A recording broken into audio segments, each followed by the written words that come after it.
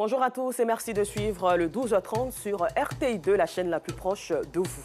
À la une de l'actualité, un conflit foncier crée le désordre dans le département de Biancouma. Après plus de 5 mois, les deux parties, dans l'esprit du vivre ensemble, cherchent des solutions. Et puis hors de chez nous, plus de 110 tonnes de cocaïne ont été saisies par les autorités belges au port d'Anvers. Encore merci à vous de nous suivre sur RTI 2. Depuis plus de 5 mois, les populations de Santa dans le département de Biancouma dans l'ouest du pays ne sont pas en paix. À l'origine de cette mésentente, un conflit foncier lié au déguerpissement de plusieurs planteurs de leurs terres. Pour mettre donc fin à ce désaccord, les deux parties se sont retrouvées en vue de trouver une solution en présence de notre reporter Georgette Ido-Fofana. Un conflit foncier oppose les populations de la sous-préfecture de Santa dans le département de Biancouma à un fils du dit village.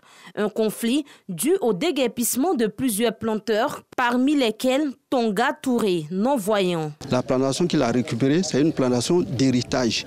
C'est-à-dire une plantation que notre père nous a laissée. Moi, j'aimerais que chacun, parce que lui, il est là-bas, il a une parcelle qui est au moins 6 hectares. Qui il récupère pour lui et laisser pour les autres. Comme lui, ils sont nombreux ces planteurs allogènes et autochtones qui ont été déguerpis d'une plantation de 189 hectares sans être dédommagés. Une situation qu'ils dénoncent. Il s'en va faire les faux papiers pour venir nous intimider, pour venir dire que si vous rentrez là-bas, vous allez faire la prison. Bon, au fait, nous sommes les villageois, on a peur. On est là, on souffre cruellement. Jusqu'à aujourd'hui, celui qui crée cacao. Bon, on a fait un coopératif. Chaque jour, il a envoyé 40 tonnes. Lui seul. Parce que mais le but sont 24 personnes, les 100. Bon, et Cacao a commencé à donner jusqu'à 10 ans aujourd'hui. Donc s'il ne veut pas donner nos 100, il dit bon, on va se quitter dans le village là. Sinon on ne peut pas rester ici comme ça. 10 ans, 5 ans, la main vide, tu s'en vas faire contrat pour venir manger. Mis en cause, Tonga Justin, le présumé commanditaire du déguerpissement, appelle à un règlement à l'amiable et sans violence. S'il y a un problème, ils n'ont qu'à venir à notre niveau, on va s'entendre. Rien ne provoque la violence. Rien dans la violence. Tout ce que je peux demander, les habitants, tous les enfants de Santa et nos frères qui sont venus, on n'a qu'à se mettre main dans la main. Pour apaiser les tensions, les autorités villageoises multiplient les rencontres afin d'éviter les affrontements entre les fils du village. Nous savons que la vérité, c'est que tous ces coins-là ne lui appartiennent pas. Donc la partie qui lui appartient là, qu'il pouvait comprendre, c'est ce que j'avais entrepris dans le temps avec la notabilité par le voir. Pour l'heure, les autorités appellent les villageois au calme. Elles mettent tout en œuvre pour résoudre ce problème afin que Santa, ce village de Biancouma, retrouve sa sérénité. Et pour parler d'autonomisation de la femme, rendons-nous tout de suite dans la commune de Boisflé, chef-lieu de la région de la Maraoué. Les produits vivriers, on en trouve à profusion. À côté de ceci, il y a aussi les cultures de rente telles que le café et le cacao. Tous ces produits sont produits par une coopérative de femmes dénommée Covima.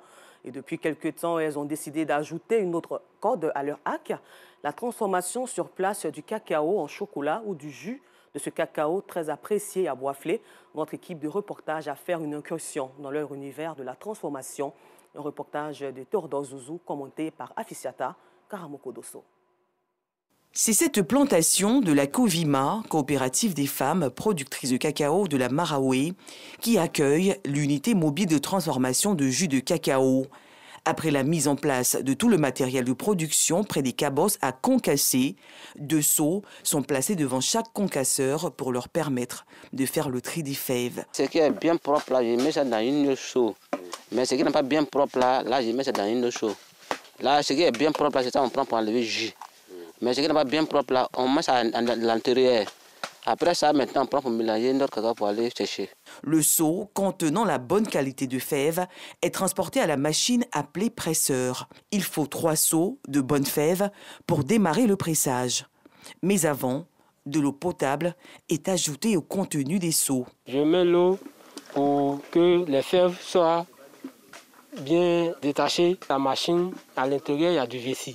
Il faut que les fèves soient détachées pour qu'ils puissent bien presser la fève. Une fois les grains détachés, la transformation peut commencer. Le jus passe par plusieurs filtres et est mis dans un pot de 10 litres fermé aussitôt. Je ferme le seau pour ne pas que l'air rentre là-dedans, pour que ça se fermente. Si c'est exposé à l'air libre comme cela, il y a des bactéries qui vont se poser là-dessus. Ça va provoquer la fermentation du jus. Nous mettons la glace dessus tout simplement pour retarder la fermentation. Les fèves noires, mises à part pendant le concassage des cabosses et celles ayant servi à la transformation, sont mises dans des sacs. Ces deux qualités de fèves vont être transportées, séchées en ville.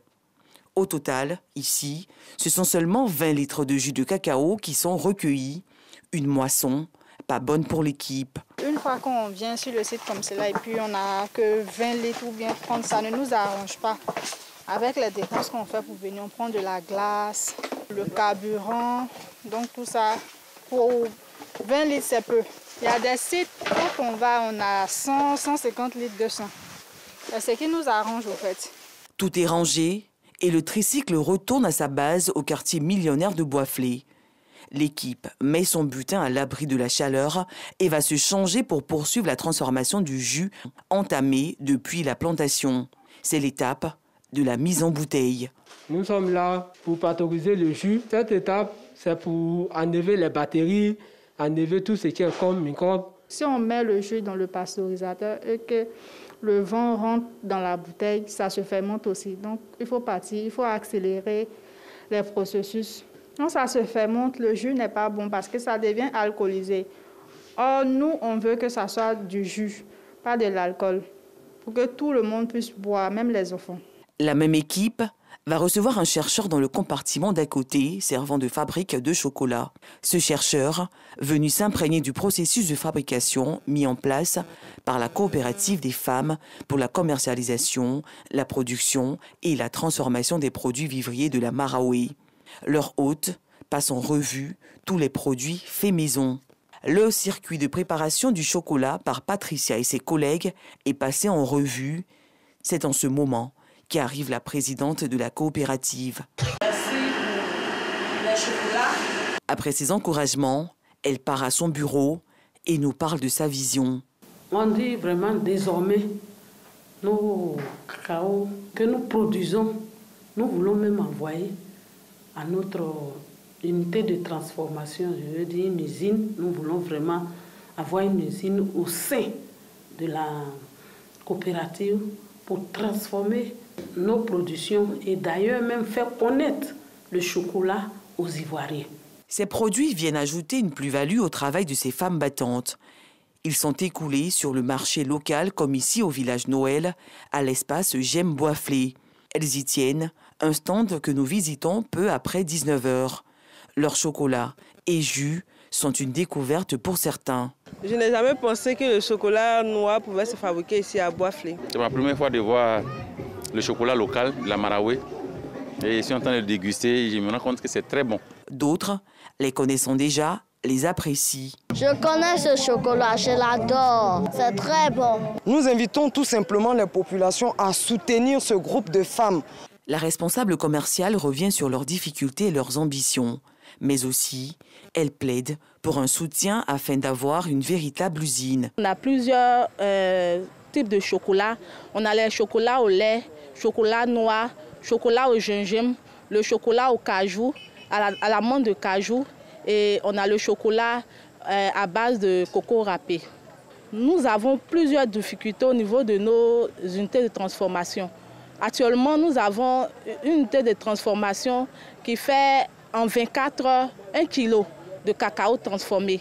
Aujourd'hui, voyant la demande, nous ne pouvons pas vraiment satisfaire la clientèle. Nous voulons aller à 3,5 tonnes par an. Donc aujourd'hui, vraiment, nous voulons que le gouvernement nous aide. La transformation du cacao de façon locale est une réalité dans la ville de Boisflé, chef-lieu de la région de la Maraoué. Un engagement pour une contribution significative à la valorisation des revenus de ces productrices de cacao et du vivrier. À présent, suivons ensemble ce reportage portant sur la reprise des cours partout en Côte d'Ivoire.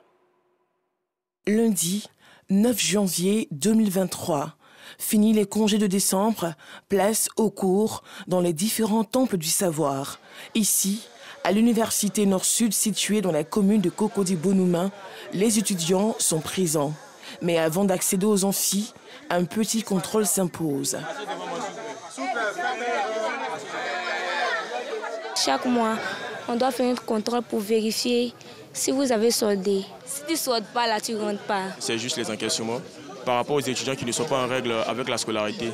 Donc, ils sont censés avoir fait des versements jusqu'à la date du 9 janvier. Donc, aujourd'hui, tous ceux qui ne sont pas en règle avec la scolarité n'ont pas accès à l'école. À l'intérieur, le directeur s'adonne aussi à un contrôle.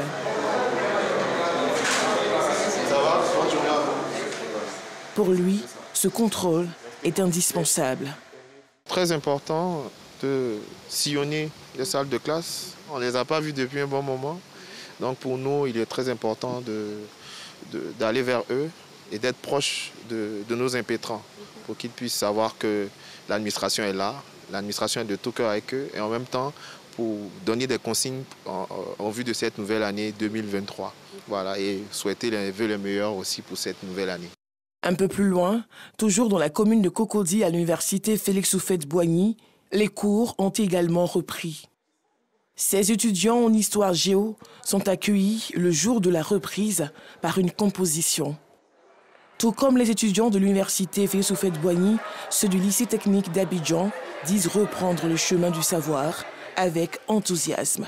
Nous sommes là pour un but précis, alors nous donnons tous les moyens pour pouvoir atteindre ce but. Et nous allons toujours travailler à cela.